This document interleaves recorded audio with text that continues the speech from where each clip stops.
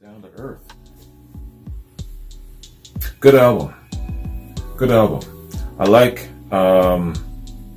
like his singing, Graham Bonnet. Of course, I love the instrumentals, man. You know, all great musicians. Richie Blackmore is just one of the best guitarists ever.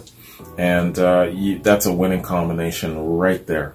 You know, of course, it's got a different signature sound from the Ronnie James Dio time period.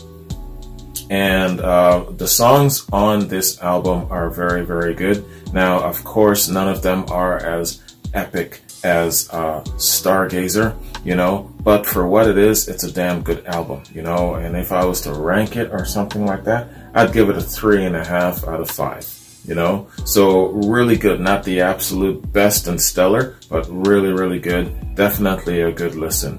And I would say off the top, the two songs that I really liked the most was Danger Zone and the song right before that, Love's No Friend.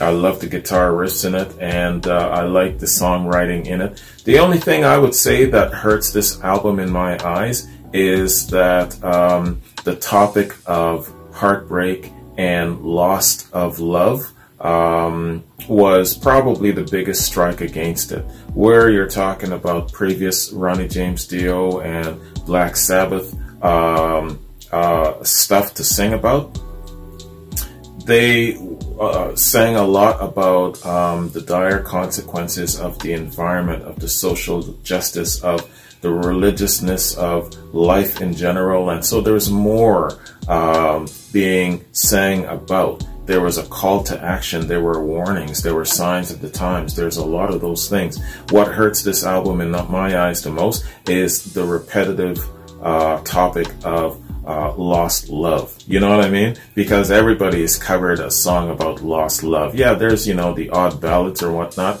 but the disillusionment of love and all of that sort of thing, it's just, it's a very, very easy topic of conversation to sing, to write and sing about. I'm no damn critic, and of course I got no talent like that, but it's just what I'm seeing. What do you think about that? Let me know what you think, but don't kick my ass. It's just my point of view. So, let's do this, man. Let's say that this is the end of side 2, and let's go into the review afterwards. I'm gonna go take a quick break, and then I'll be right back. Give me a sec. Okay, everybody, here we are, man. We are back again. Let's head into a review, man. Check this out, Down to Earth, and see what we can learn about Rainbow, this album, and Graham Bonnet. So, Down to Earth. Down to Earth is the 4th studio album by British hard rock band Rainbow. It's their last album to feature drummer Cozy Powell, and their only album with vocalist Graham Bonnet. Released in '79, it contains Rainbow's first hit single, Since You've Been Gone, marking a more commercial direction of the band's sound. Okay. And it's their only album with Graham Bonnet. What happened? How come he was only around for one album? It doesn't say. Writing and recording. The writing of Down to Earth began at Richie Blackmore's house in Connecticut in December of '78. By that time, he had dismissed both bassist Bob Daisley and keyboard player David Stone soon after singer Ronnie James Dio quit the band. And why was that? Blackmore had already recruited his old Deep Purple bandmate Roger Glover as producer and started auditioning musicians for the vacant slots in the band, while songwriting progressed with Blackmore, Cozy Powell, and session musician Clive Chaman on bass. The backing tracks were largely written by Blackmore and Glover. It was a great opportunity for me, and why should I bear a grudge about being dismissed from Deep Purple, recalled Glover. Okay. I'm a huge Richie fan. Some of my biggest influences have come from him. Alright. Yeah, I've heard it said in by I don't know who or where, that he's a hard guy to work with.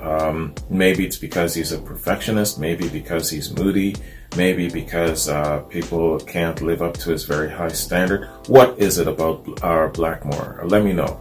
If you know about Ritchie Blackmore very well, clue me in, because Wikipedia isn't going to give me, much information. By the end of '78, Blackmore had recruited keyboardist Don Airey, a suggestion from Powell, and considered Ian Gillan and Peter Golby of Trapeze to replace Dio.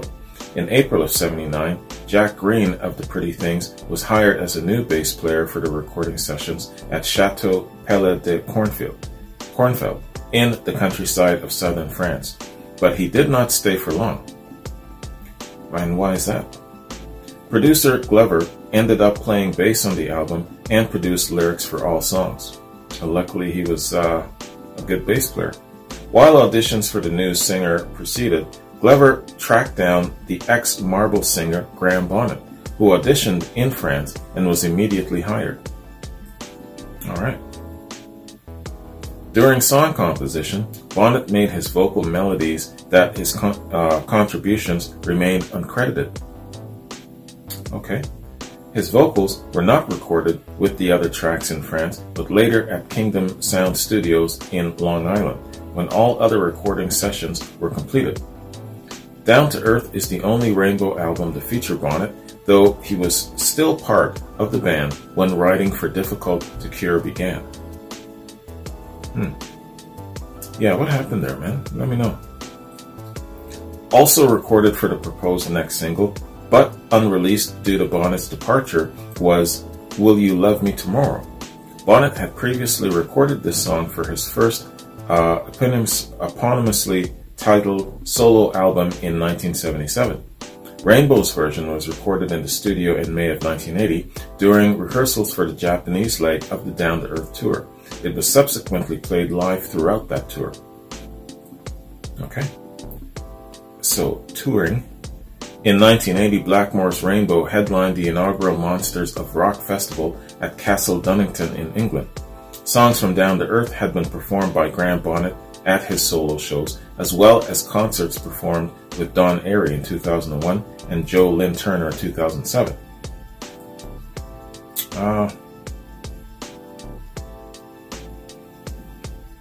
Excuse me, holy cow, there is a lot of information here. Okay, let's skip over the release information and just go straight to reception.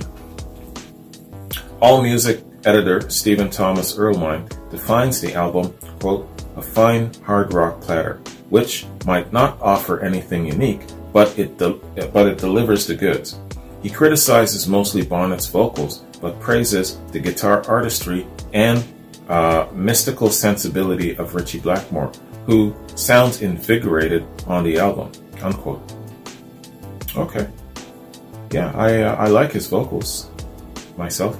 Pop Matters' Adrian the Grand, reviewing the 2011 Deluxe Edition, remarks how Down to Earth is somewhat underrated compared to the towering Dio discography, but it remains a strong outline 31 years later, even with the new material sounding so much more stripped down compared to the overtly epic heavy metal arrangements of Dio-era Rainbow.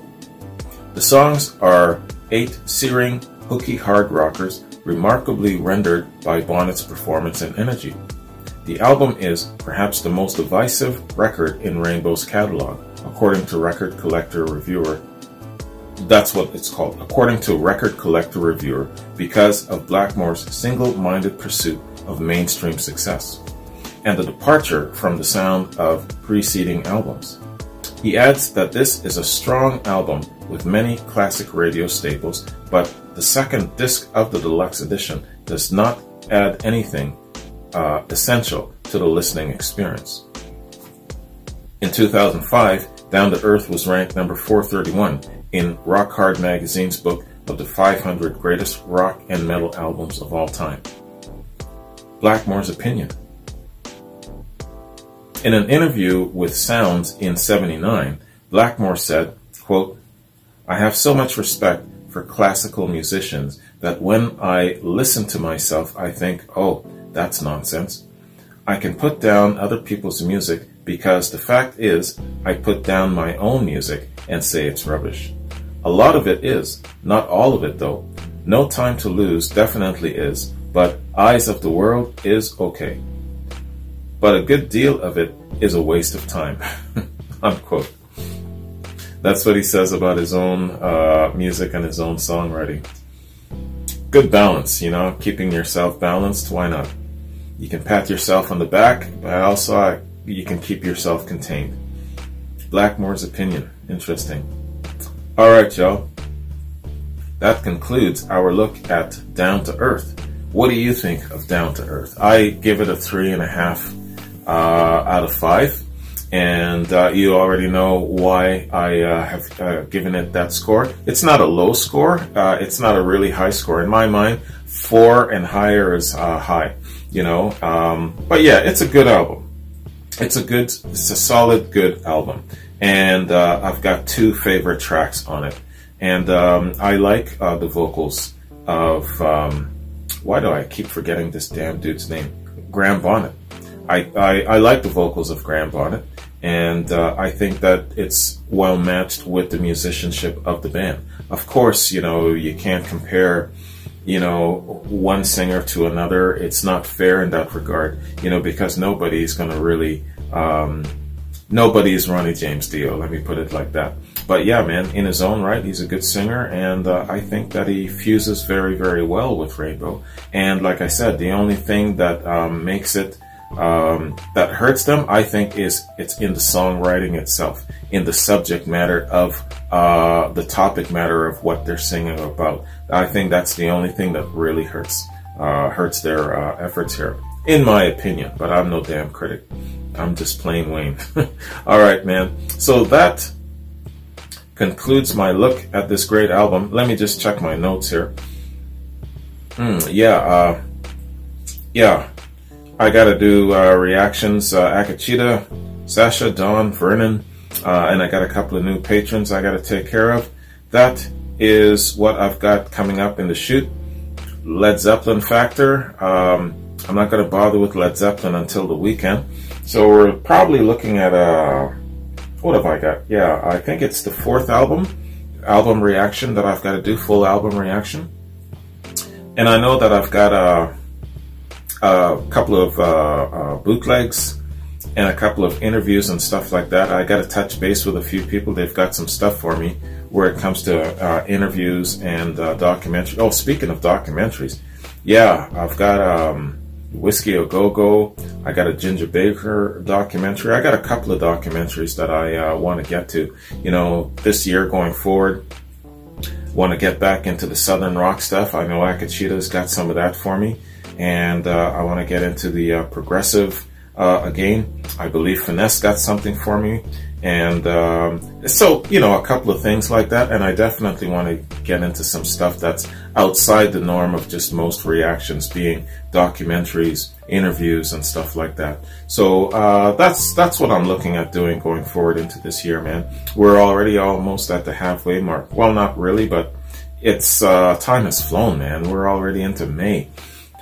The latter portion of May already. It's like I've been standing still half the year, man.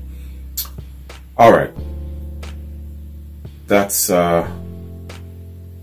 is it. No more notes. All right, guys. Thanks for joining me. Have a good one. Take care, and I'll probably see you tomorrow.